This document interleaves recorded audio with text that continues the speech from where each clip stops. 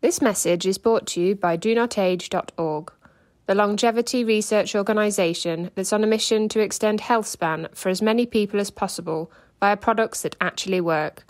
Start your journey today at donotage.org and use code LLAMA for a 10% discount. That's LLAMA.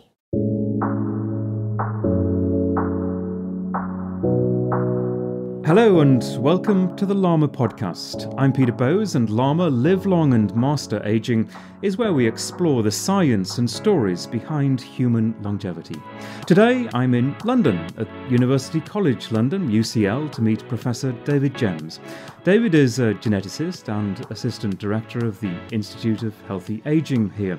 A biochemist and biogerontologist, David works with tiny worms called nematodes to try to shed some light on why aging happens and how, if we consider aging to be a disease, it can be stopped in its tracks. The mechanisms involved in the aging process are similar in different organisms, from worms to mice to humans, and for many years now David has focused on trying to unravel the mysteries behind the process, this process of aging that we all find so fascinating. David, it's great to meet you. How do you do? How did you become interested in aging? Well, I remember when I was a graduate student at the Institute of Genetics in Glasgow, and I was eating lunch in the library, and there was a copy of Genetics, the journal Genetics, and I found a paper in it by a guy called Tom Johnson, who's at the University of Colorado, and it was about a mutant worm with a mutation in a gene called AGE1, and it was describing how these mutants were long-lived, and suggested that you could use genetics to understand the biology of aging. And I remember reading it thinking, God, can you do biology of aging? Can you actually study aging as a process? Can you do genetics on aging? And I thought, my God, if that were true, that's an extraordinary question to try to tackle, and I started looking at the bibliography for the paper. It led me to a number of earlier papers about aging, about the theories of aging and the evolutionary biology of aging. And I guess at the time I was looking for some sort of big unanswered question, that it would be good to focus on. Something new and coming up, and I thought, my God, this is a huge question. And if it's possible to actually use something like C. elegans to investigate aging, and C. elegans is so simple. That's the nematode. The nematode. It's so simple, it must be possible to actually discover what aging is. And has your understanding of what aging is, perhaps the definition of aging, changed since those early days? Oh, yeah, very much so. And not just mine either. I think the whole field has kind of transformed over the last 20 years. It's an incredible it's an incredible field to work in. It's actually very unnerving because of the way that things that you thought were given turn out not to be given. And it seems to get worse over time. The more and more of the things which I took to be facts about aging turn out not to be. What comes to mind that's unnerving about what has perhaps changed in your mind in terms of what you thought was a fact but isn't? So when I came into the field, the main idea about aging was that it's caused by that aging is a process like that which affects lots of complex systems like cars or buildings, that they just deteriorate over time. So it's a sort of system failure, damage accumulation type of idea, that it's that sort of process. So this is one of these, what I actually think is kind of a folk science idea about aging, something that comes from common sense and common experience, like the idea that the sun obviously goes around the earth because that's what you see. And so the idea was that there is some sort of underlying process of damage accumulation which is, in a way, the primary cause of aging. So there is a central underlying mechanism of aging, something which is the cause of all aging. Which is common to most organisms. Probably common to most organisms, although, of course, we know there are some organisms that appear to be non-aging, like things like Hydra, but most organisms.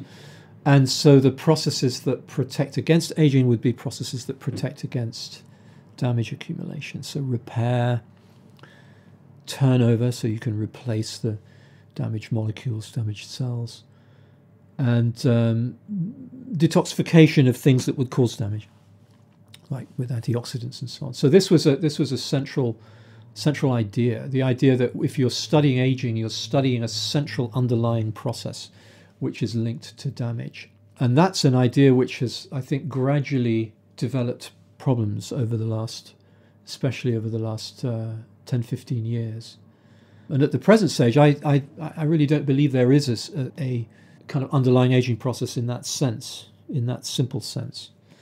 The reality is something more complex and nuanced. I mean, there is something to study, but it's not what we thought. What happened in the aging field and what I think has driven it in terms of underlying paradigms that have also inspired people is the combination of the discovery of interventions that slow aging down, or they appear to do so. They extend lifespan and they suppress aging-related diseases. They delay them, they don't actually block them. So you get long-lived laboratory organisms, mice, rats, fruit flies, nematode worms, yeast. So there was this observation combined with this notion of aging as something caused by damage, both of which supported this idea that there's a central underlying aging process. So when you say damage, oxidative stress, that kind of thing? Yes. For example, I think there's there's really a whole family of different. I mean, there are many theories of aging, and you can kind of group them into classes. And there are many different theories that, in one way or another, refer in some way to the notion of damage accumulation and things wearing out and things kind of going wrong, in this sort of system failure way. Well, I'd like to talk in some detail about your work and maybe first of all understand a little bit more about where you came from and how you got to this point in your career. You trained as a biochemist initially. Yes. I did a BSc in biochemistry at Sussex University in the early 80s, and then I kind of quit science. I was disillusioned. It was when Margaret Thatcher became Prime Minister. I found it so horrible living in Britain at the time. I decided to leave the country, and I felt, I guess I lost confidence that the way that society was, that science was really going to work in the interests of people, really. It just seemed to be business and corporations. Do you see some parallels with current politics, perhaps? Yes. In some ways, yes. In some ways, it reminds me of those times. Here in Britain, it's not nearly as bad, of course, but in some ways, broadly, it's much more ominous what's happening. It's rather as if we're in this sort of, maybe not so much the 30s, but the late 20s. So when you left Britain, where did you go? I went initially to Mexico. I had a plan to teach English in Mexico, to learn Spanish, and then to move to... where I particularly wanted to go at the time was to Nicaragua, which had just had a revolution. So it seemed as if here was a place where they were trying to have a different kind of society. I did end up in Nicaragua, although I didn't spend that much time there in the end. Ended up spending more time in Costa Rica, doing various different jobs. And then I moved up to the US. A friend of mine got me a job working on a building site in the high deserts outside of Los Angeles, and I was there for about 9 months, I suppose. And then I moved back to Britain, and I had an idea about... Whereabouts in the high desert? It was a place... it was near to Palmdale, which is not far from Edwards Air Force Base. For a while I wanted to work in film. I was trying to work in sort of zero-budget documentaries and so on. And I just started thinking about going back into science, just as out of being at a loose end, really. So I ended up taking a PhD position just as a sort of a experiment, really, see what that would be like. And it was wonderful. I loved it. It was so different to being an undergraduate doing research, and I couldn't. I'd been trying to work on things on my own, and suddenly having the whole structure of the institute all around me, and the technicians and the bottle washers and everything all there to support me. It was like it was wonderful. Is that when you discovered nematode worms? Well, I was working originally because my background's in genetics, and I was really initially interested in developmental genetics. And I was working on Aspergillus, a fungus, mainly because I was interested in the question of what is morphogenesis? How do genes control morphogenesis? Which is still it's an area which remains very poorly understood. How is 3D shape actually specified by genes? If you had an identical twin, he'd have the exact same nose. How is that specified? And aging, as it turns out, is something a little similar, where you can do some genetics, but the trait itself, the aging trait, is very mysterious, how genes actually specify it. So yes, it was there that I kind of realized that I really enjoyed doing research. So I thought I'd try and do it as long as I could. I never thought I'd end up running a lab or anything, But I thought I'd try and make it last. And then I decided, well, if I'm going to keep doing this, I need a really good question, something really revolutionary, and so that you could spend a life working on. And I thought, gosh, if one could actually figure out what aging was, that would be really tremendous. It would be the good that one could do with that. Aging is now the main cause of disease in the world, and it's not understood as a biological process. Which is difficult for some people to get their head around, that aging almost in itself is the disease that leads to conditions that would eventually kill us. I think the way that aging is conceptualized, even among scientists, but more broadly by the general public and particularly by doctors, is quite confused. And there are various reasons for that, I think. I mean, one of the things which is confusing is simply the word aging. The word aging is very confusing because it has multiple meanings, which are quite different. So, I mean, aging can refer to, for example, simply the passage of calendar time. Which is undisputable, that the years pass by and we are at a certain age. That's true, but it can simply refer, if you say someone's aging, it can just simply mean that they are older in years, with no judgment about what's happening to them in any way. Age changes. And then you have aging can refer to any sort of change that happens with advancing age, positive, negative, neutral, even in objects. They age, they change with age. And the car is often a good analogy there, isn't it? Because cars age, cars rust, cars fall apart. Well, but there is another meaning of aging, which is the deteriorative changes that happen with advancing age. And biologists call that senescence. They refer to it as senescence. So when I'm talking about aging, I'm generally talking about senescence. But aging can also refer to maturational changes that happen during adulthood, which can be positive. You talk about wines aging. You're talking about them maturing. So when people, if Julie Walters says, I'm embracing aging, I mean, she's presumably not embracing senescence, but it creates a lot of confusion, what that means. And senescence is when cells stop having the ability to duplicate. No. This is a big confusion created by Len Hayflick. So senescence originally was introduced as a term to describe the deteriorative changes that happen with increasing age, including increased mortality rate. Len Hayflick was studying the capacity of cells in vitro to divide and how that changes over time. And he found that there's a limited proliferative capacity for cultured cells.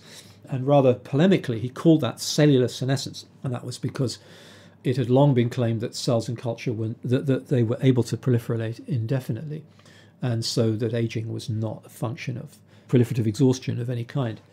This was an idea that was around for about 50 years. So he was really being polemical. He was saying, okay, look, we've shown that cells have a limited proliferative capacity. This is cellular senescence. Maybe this is what's causing organismal aging.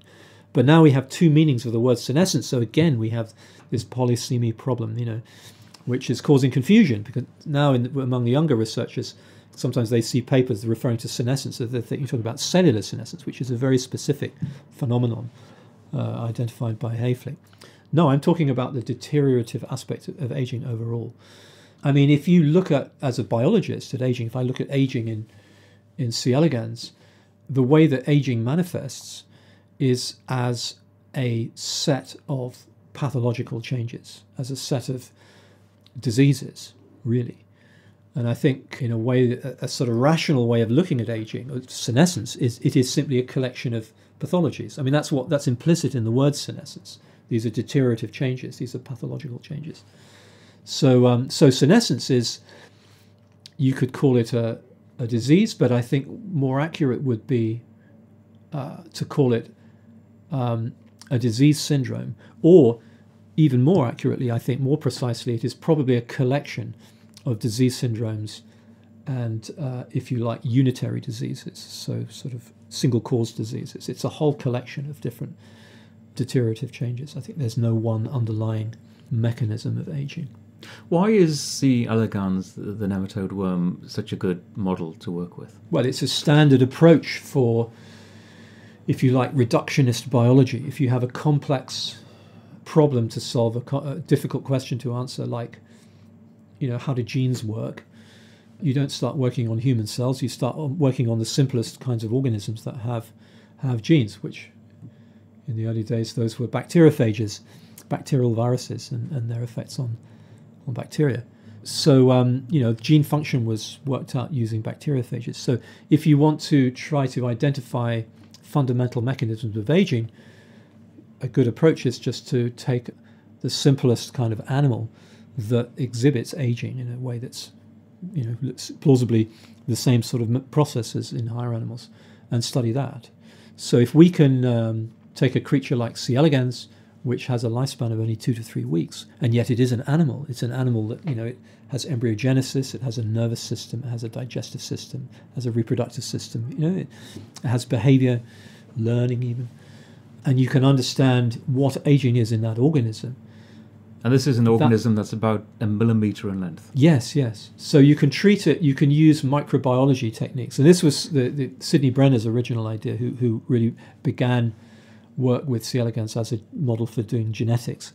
And he'd worked previously with bacteriophages, but he wanted to move to a new question, which was particularly, I think, what interested him was the nature of the brain and the mind and the nervous system. And he wanted to be able to do genetics on the nervous system conveniently. So he thought, let's have a really simple organism for doing that.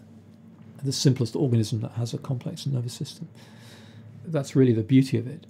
It's very cheap to work with, very convenient. And when I started, I referred to the fact that the mechanism does, and you've mentioned it too, the mechanism does seem to be similar, whether you're talking about a nematode worm or a fruit fly or a mouse or indeed human beings.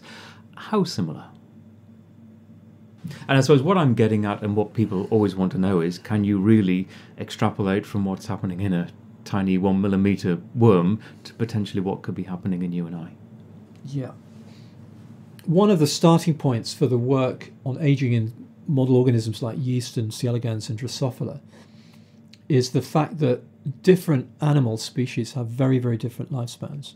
So, for example, our lifespan as human beings is something like double that of our closest relative, the chimpanzee, which is a very, very closely related species to our own. So lifespan and aging rate is very much a function of our genomes.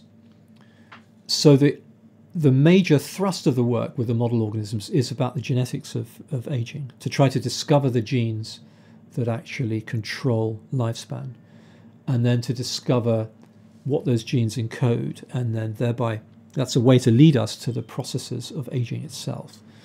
So looking at comparing the different animal models like fruit flies and C. elegans with humans, first of all, the genomes, there are many genes which are effectively the same. The basic genetic toolkit to make a C. elegans is very similar to that of a human being. Initially, it was really unclear whether one would really discover fundamental mechanisms of human aging from looking at a worm, because we have no idea what aging is. Aging could be completely different in a worm to a human being. At the outset, we had no idea. So one of the things that made people very optimistic in terms of there being universal underlying mechanisms of aging was the discovery of various genetic pathways which exist in worms, in fruit flies, and in humans, which control aging. So, for example, there's a pathway called the insulin IGF signaling pathway, and another related pathway called the TOR pathway, which influence aging in C. elegans, in fruit flies, in mice, and there's evidence that they may also do so in humans. So there's some sort of genetic regulation of aging, which seems to be quite universal. My own work recently has been very much focusing on the question of, okay, here are genes that control aging, but what is aging? I mean, that's really, I think, where the biggest question is. What exactly is aging? How do we understand it? And I think there are really fundamental questions there which are unanswered and require profound changes in the way we look at aging to be able to actually get a proper understanding. So here it's more complex. I think that so this is about the mechanisms of aging itself. I criticized the damage theory. So the question is, if it's not damage, what is it? The theory which has been around for a long time, which has remained in the main unchallenged in its central claims, is about aging, is the evolutionary theory. And there are various versions of the theory, but the version which is arguably the most useful, it argues that genes are often very pleiotropic, so they have many different effects on an organism in different parts of the body and in different times in the life history. If you have a situation where, let's say, a new gene variant is promoting fitness in early life, it's improving reproductive success, but that same variant actually also promotes pathology in later life, that variant may overall be favoured by selection because of its effects on early life. So the point is that genes' effects on early life are what count when it comes to evolutionary fitness. If they have deleterious effects later, it doesn't matter. And the reasons for that are complex, partly to do with extrinsic causes of mortality, but there's a lot more to it than that. But what this theory is saying about mechanisms of aging is very fundamentally, it's pointing to the cause of aging, which is our own genome. So aging, in a sense, is programmed by our genes. That is to say that genes, our own wild-type genes, not genes that are mutant, so it's not a genetic disease in the sense of something like cystic fibrosis, where you have the disease is not caused by the wild-type gene, the normal gene. It's actually, these are diseases that are caused by the wild-type. So in a sense, it's a type of genetic disease, but different to the ones that people in medical genetics generally recognize. What remains unclear, or has, is in a way is kind of where the frontier of knowledge is, in a way, I think, is how do those genes actually produce pathology? What are those genes actually? What's the nature of the pathologies that these genes are generating? And that's very much what my own work is looking at the moment. So aging is, I think there are multiple things that cause aging. For example, something like dental plaque accumulates on your teeth and contributes to the deterioration of your teeth. This is something that contributes to aging, which is not caused by your own genes. There are multiple things that contribute to aging, but I think the biology is telling us is that the primary cause is our own genome. So it's programmed by our genes, but it's not programmed in the sense of having a purpose. So the genes are not doing this because in some way it's beneficial to us. It's simply a byproduct, a kind of a unadvantageous byproduct of good things that the genes are doing in early life. So it's a meaningless process. It is very, very much a disease, I think. Well, one thing, you mentioned the insulin IGF pathway, and this is an area that I've looked into to some extent with Dr. Walter Longo in Los Angeles, and people with a mutation that blocks the IGF receptor, and they have Laron syndrome. The Ecuadorian dwarfs. The Ecuadorian dwarfs. They're very short, and they have very low levels of IGF-1. And they don't, and there's relatively few in terms of numbers of these people around the world, but studies so far suggest they don't get cancer. Maybe perhaps one lady in Ecuador has developed cancer. Heart disease, essentially the killer diseases of old age, and they reach a reasonable age and then usually die of something else. It's an interesting insight, isn't it, into the bigger picture that you're talking about. Yes, they're very interesting, those folks. They're also they tend to be rather overweight, which generally is a risk factor for things like type 2 diabetes and heart disease and so on, but they seem not to be affected. It's subcutaneous fat as opposed to fatty liver. It's all on the outside, and the ongoing science, but the theory is that is part of the effect of actually having perhaps the low levels of IGF-1, that it causes this extra fat at a subcutaneous level. So I think that one can make a strong case that the insulin IGF pathway, TOR pathway, are really promoting aging. So this is our wild type genes promoting aging right across the animal kingdom.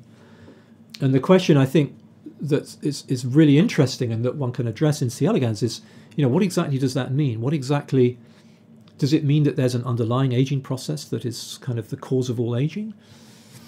Are the mechanisms the same in C. elegans and in a human being? So the work that I'm doing here, there's a new theory, a recent theory, which is an alternative to the damage maintenance kind of paradigm that's dominated biogerontology for years, which is based partly on this trade-off model that I talked about, the evolutionary theory, but also based on a lot of the recent observations within the field. So the big question about aging, I think, in terms of creating a big picture, like an understanding of aging, is to combine the evolutionary theory, which seems to provide a convincing explanation in kind of ultimate terms, with a description of proximate mechanisms, actual mechanisms, what actually happens in organisms to cause them to die. And there was one theory that tried to do that, which I think was a very beautiful theory, which was proposed by someone called Tom Kirkwood, who until recently was at the University of Newcastle. So what he argued was, okay, the trade-off theory is correct. Aging is caused by damage.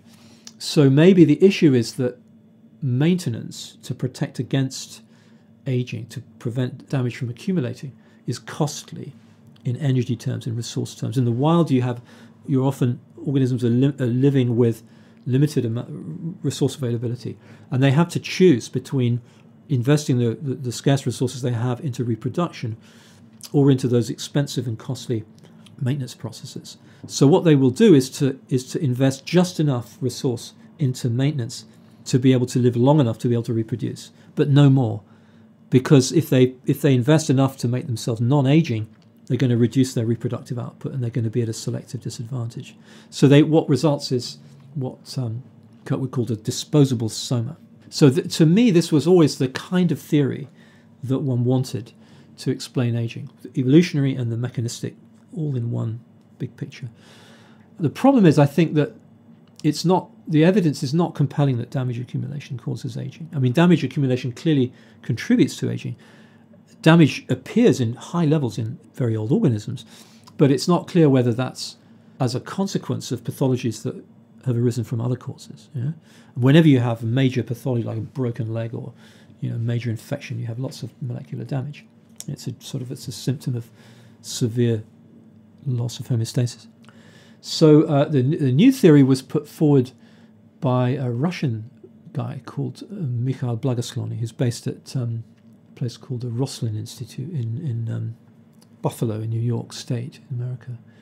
And what he argued was that actually, rather than senescent pathologies arising mainly from damage, that they were resulting gene action, from actual late life gene action. So rather than things breaking down, it was more that wild type functions were activated inappropriately, or sometimes they just simply continued when they should ideally stop for optimizing viability. And this is this theory, sometimes called the hyperfunction theory. So the idea is that rather than function breaking down because of a loss of function, aging is caused more by too much function, hence hyperfunction. And he argues that he calls the processes that give rise to late life pathologies in this scenario quasi-programs, insofar as they are programs, they are biological processes that are programmed by genes that serve a function in early life, but in later life their continuation is not contributing to fitness, and in fact it's contributing to pathology. So in C. elegans, for example, a very neat example of a quasi-program is the worms, they make a lot of yolk for their eggs, so they lay a lot of eggs.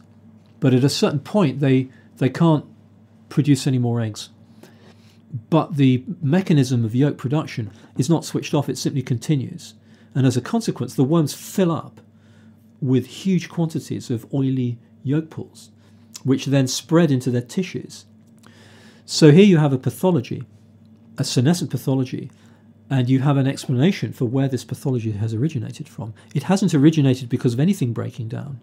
everything's fine. The cells are doing their job, they're producing yolk. It's just not switched off. It's a very simple example of a quasi-program. So the program is the program that produces yolk, but once reproduction has ended, it changes from a program into a quasi-program, which is pathogenic. An example of quasi-program in human aging could be, for example, in the development of osteoporosis. You have excess activity of osteoclasts that cause bone resorption that carries on senselessly. So this activity of the osteoclasts is actually driving the atrophy of bone. Or inflammation is also a good example of a quasi-program. There are a lot of ways in later life that inflammation, which in early life is involved in tissue repair, actually becomes turned on chronically and is driving a number of different senescent pathologies.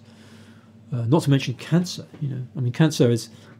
Cancers are not a problem because they fail and break down and are deteriorating. It's because they're too vigorous. Cancer is very much a disease of hyperfunction, although, of course, it requires DNA damage to actually generate it in the first place. So what you're saying, and to paraphrase a lot of this, is there's a kind of evolutionary inevitability about aging. The conditions under which most organisms evolve also lead to the evolution of aging.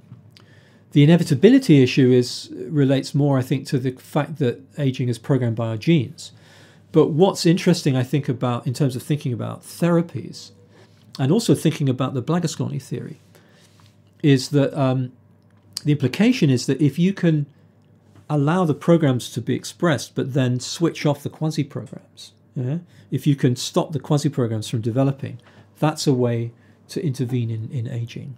And I think that's very likely what is happening in a lot of these long-lived animal models. Like in C. elegans, if you knock down insulin IGF signaling, you can double and triple. And in fact, in one case, you can increase up to tenfold the adult lifespan.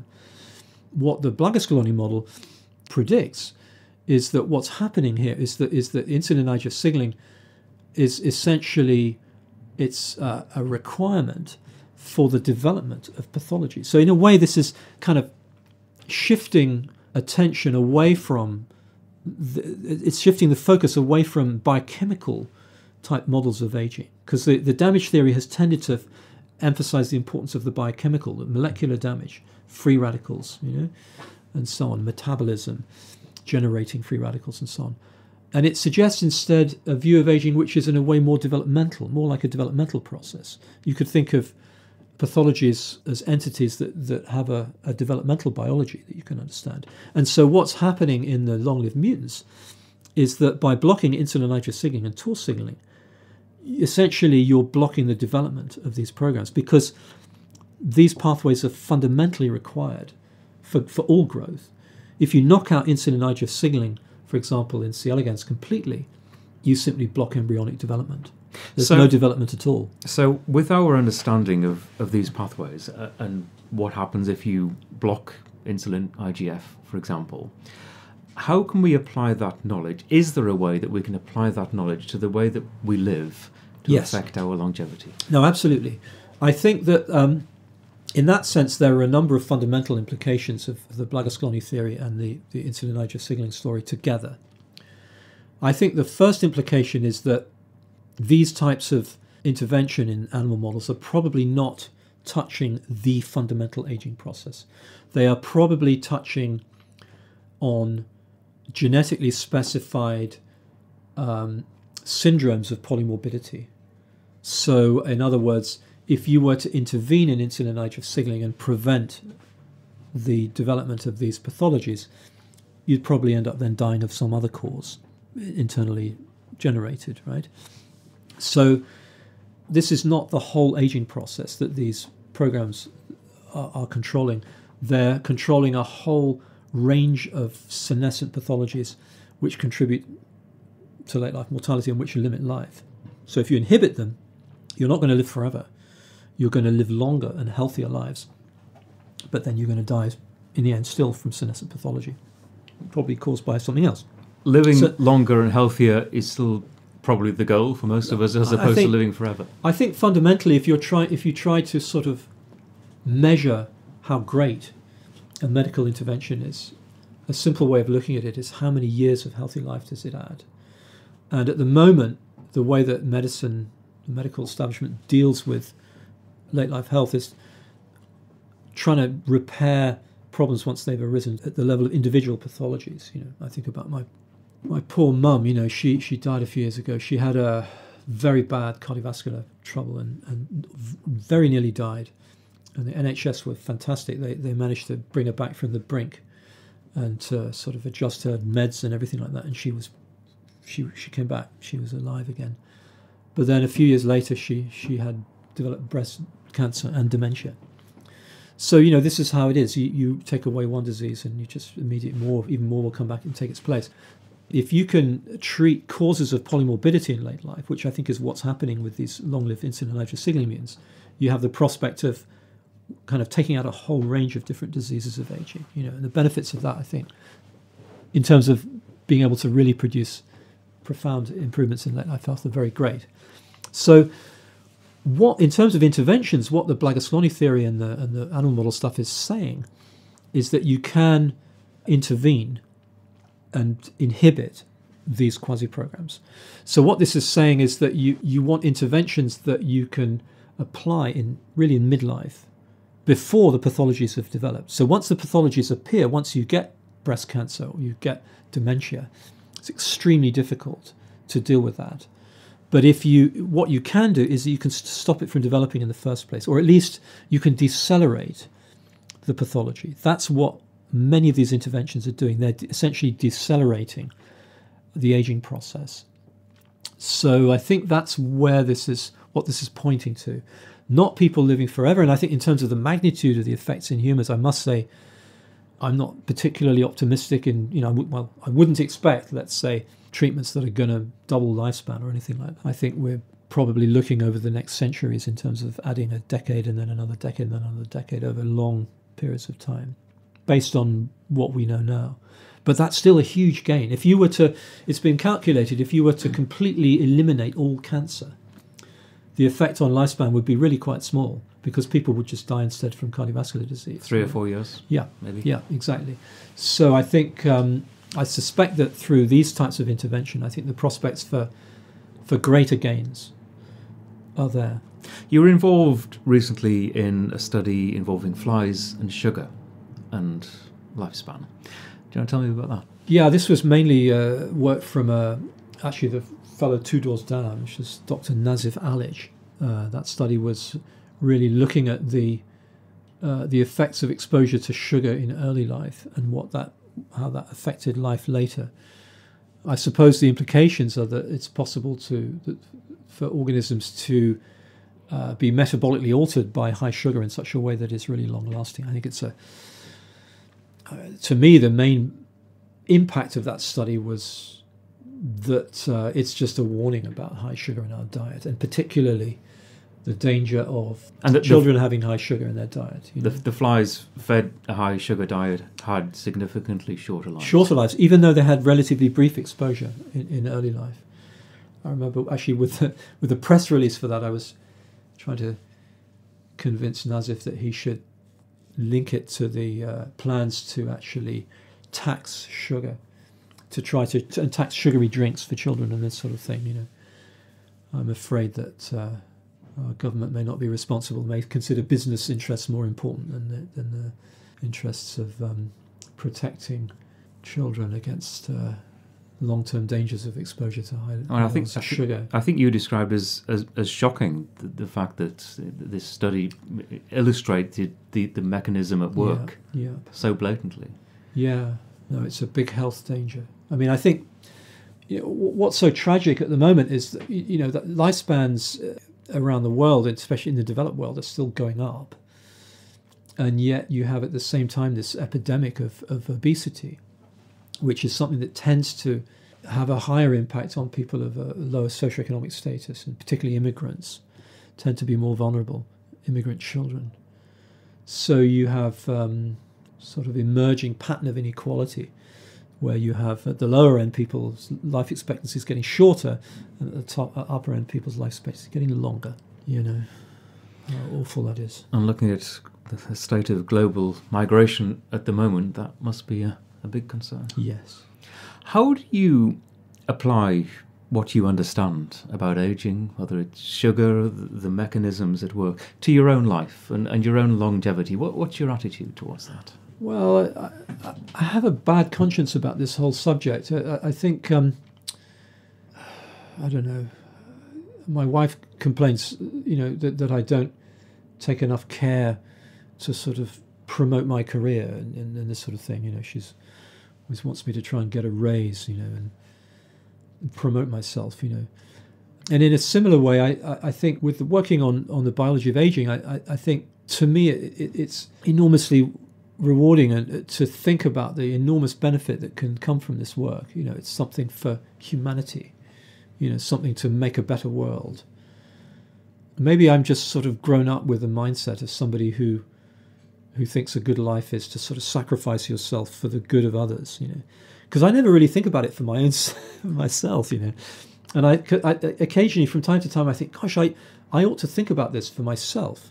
And a few times I get a bunch of stuff to read and think, okay, I'll read into whether I should be taking metformin. Should I be taking the poly pill, the cardiovascular poly pill? Well, a number of researchers in your position or globally involved in science at a high level that are taking metformin. There's no real evidence long term yet in humans that it is going to help your longevity. This is in talking about. Yet some people are putting their cash in that direction. I know people who take rapamycin. I mean, I think that the fact that I don't is really that I don't take any of these drugs is simply a matter of neglect of my own interests. Really, I think I'm very, very focused on trying to solve the problems that I'm working on. I mean, I'm not trying to say that I'm saintly or anything. It's just my mentality. I think the working on this just keeps me going from day to day, and I'm very grateful. I think the work itself, working as a scientist, I'm sure is good for my health. I'm sure it's good for my mental health, What about your diet, your exercise? I mean, just commonsensical stuff. I mean, about 20 years ago, I quit smoking, I quite like Scotch whiskey, but I tend to, my habit is often probably 3 or 4 days a week when I go home from work. On the weekend, not. I'll have a one Scotch, single malt Scotch. It's been documented that moderate alcohol consumption can improve health. I can really see in my own case. I'm sure that's doing me good. I think I get health through my marriage. I'm very diligent husband and loyal husband, and I think I get the good stuff back from that a lot. Cycling, I think, definitely is keeps me going. I'm conscious that the exercise. I plan my life in such a way that I always have a distance to work, which is a cyclable distance, and I suppose that's a conscious thing to keep my health going. I mean, these are, you don't have to be a scientist to figure this stuff out. Do you eat? I wear sunblock. That's probably the only anti-aging thing that I do. I wear sunblock because I think that's an anti-aging treatment that it will work, because sun damage does cause skin aging. So why not do that? But also, I have reddish hair, so I've already had a couple of minor cancers taken off my forehead from when I worked out in the desert. Actually, in the high desert, I've got a lot of sunburn out there. So it's partly because of that. But that is, I would say that's probably the only thing where I consciously think that's an anti-aging treatment is to use sunblock. And how's your diet? Completely nothing. I don't do anything special. Is nothing you avoid red meat or nothing at all? Sugar? I tend not to eat a lot of meat just out of preference. Oh, I have a peculiarity in my eating, but it's more of a neurotic problem, which is that I generally can't eat before about 11 in the morning. But I think it's just I have a slightly melancholic temperament, so I think I just have no appetite in the morning since I was a little boy. And what time is your last meal of the day? Well, I normally eat with the kids. I usually cook dinner for my kids at around 8 in the evening. So, actually, my train of thought there's almost without thinking about it, an intermittent fasting regime going on there. At least, maybe 14 hours, 16 hours between meals? I've noticed that. When I was really, I noticed it in my early 20s when I got more and more fanatical about reading and trying to understand, philosophy and things like this, and kind of really coming up against my own intellectual inadequacies. I discovered that there were things that I couldn't understand, but if I tried to understand them in the first 3 hours after I woke up in the morning, then I could actually figure them out. And I think that may be in some way linked to not eating in the morning.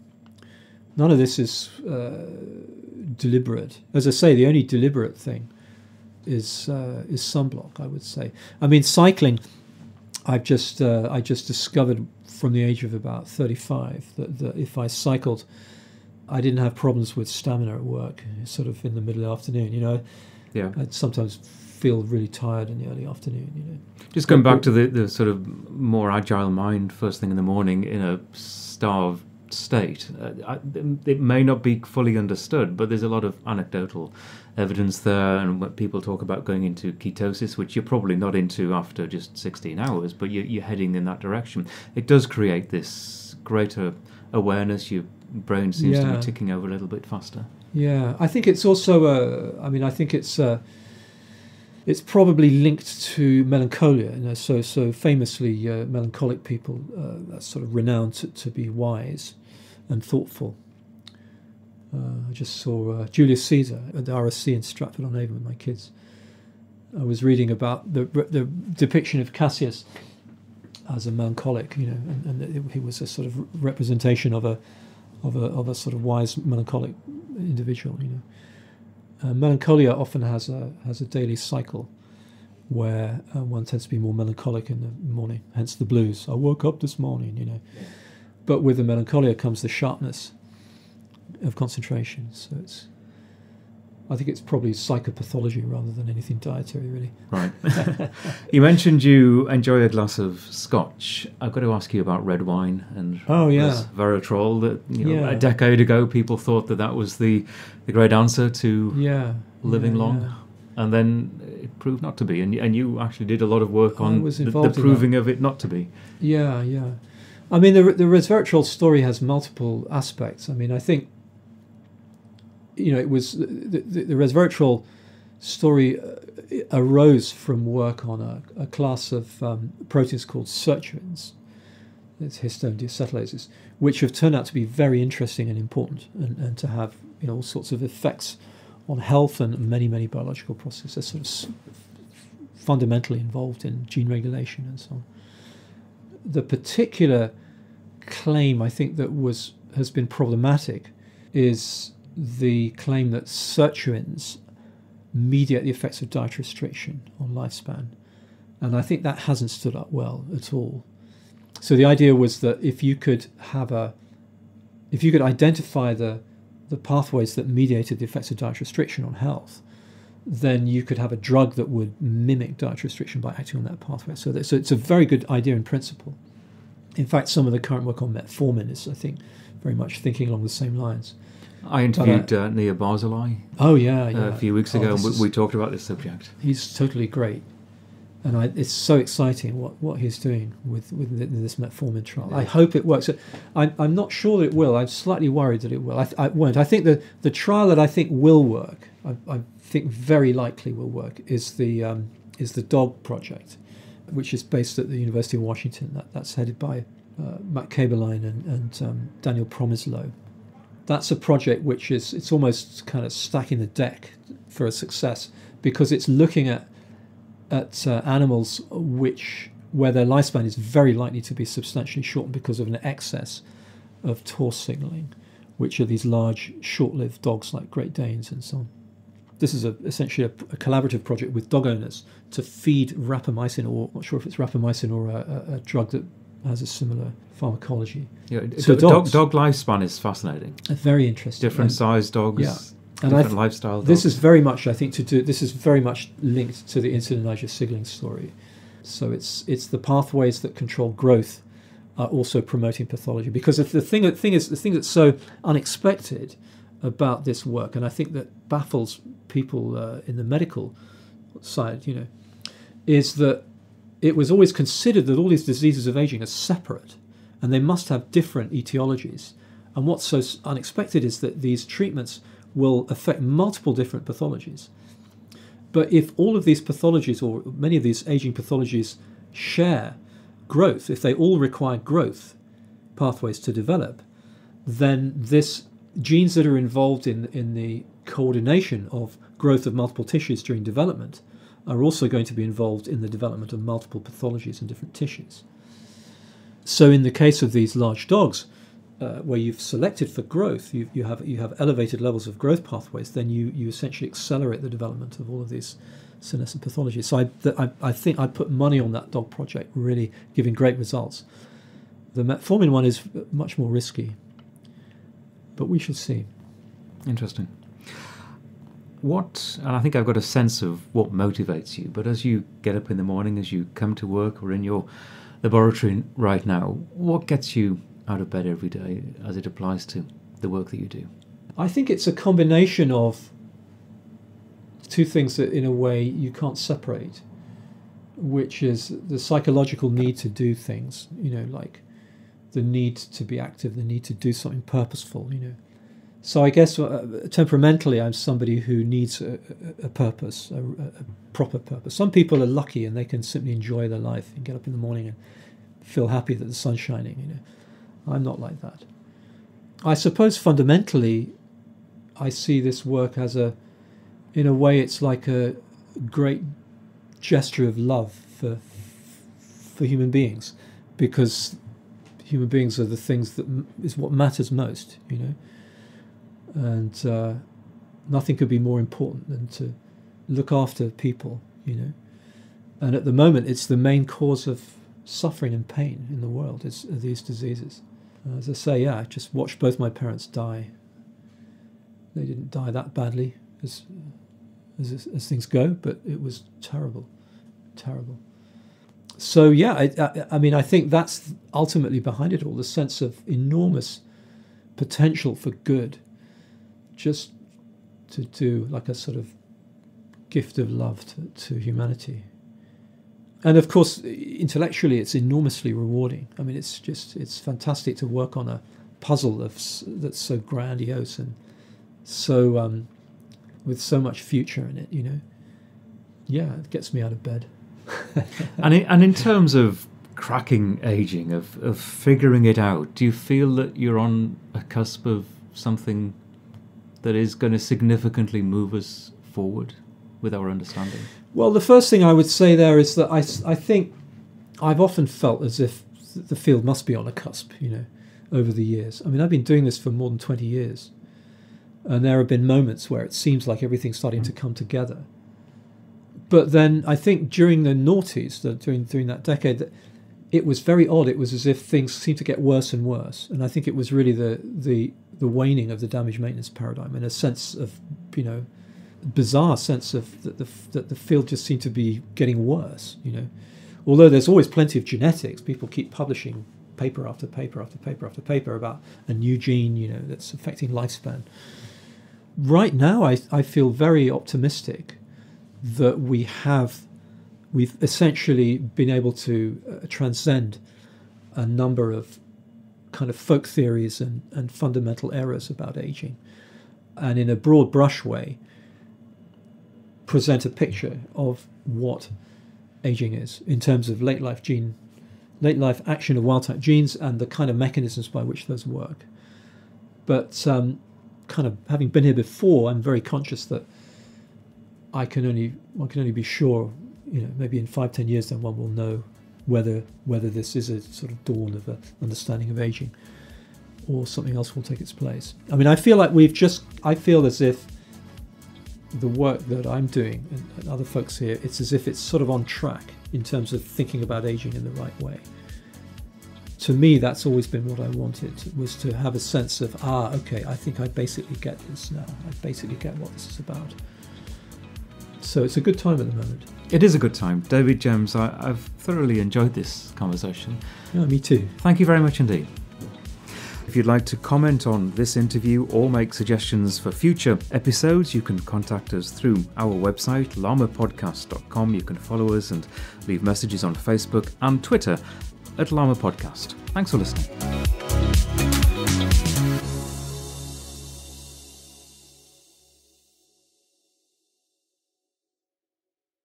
Health optimization is what this podcast is all about, and that means taking care of our mitochondria, the energy centres of our cells. Physical strength, avoiding frailty is key, and that's why the science behind urolithin A and the work of Timeline Nutrition is so interesting. You can find out more and get a discount code at our website and in the show notes for this episode.